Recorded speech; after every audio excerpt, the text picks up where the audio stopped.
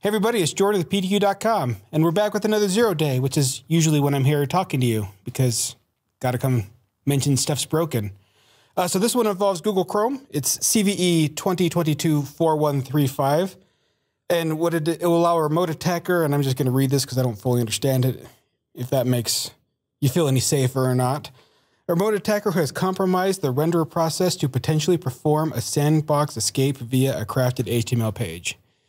In layman term, I'd say if you hit a bad site, they have the ability to escape and do things to your computer. That's not great, especially with it being Cyber Monday. People are, instead of doing their work right now, they're shopping. But we don't want them to go to a bad link, so we're going to go ahead and update Chrome, make sure everyone is safe. So Chrome does have its built-in update where you can just hit the 3 dots and go to the latest version.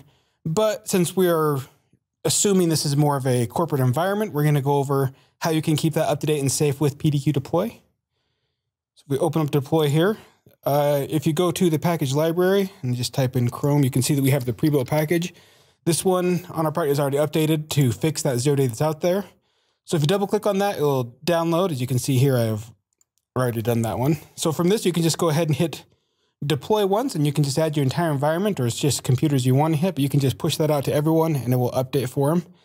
If you've already been using our products to do the update, you probably have in this package library here the auto download approvals. If you have that set to like 7 days, just because a new release comes out, you don't want to update right away. You want to make sure you're safe and secure. It's going to be caught up in here for up to 7 days, where on this case, you might be best to push that along. So you could just highlight Chrome there and hit approve now. That'll push it through and it'll kick off your schedules and you won't have to worry about it from that point. That's pretty much everything we need to know on that one. Chrome's an easy update, where something like this, sooner is better than later. And luckily, this is the kind of thing where it won't impact your users on their workspace. But remember, if they are using it when it updates, it's not going to fully update until they close down Chrome. So you may want to look at to an avenue of alerting the users to say, hey, please restart your Chrome so you're safe. That's pretty much everything for this one. For PTQ.com, I'm Jordan.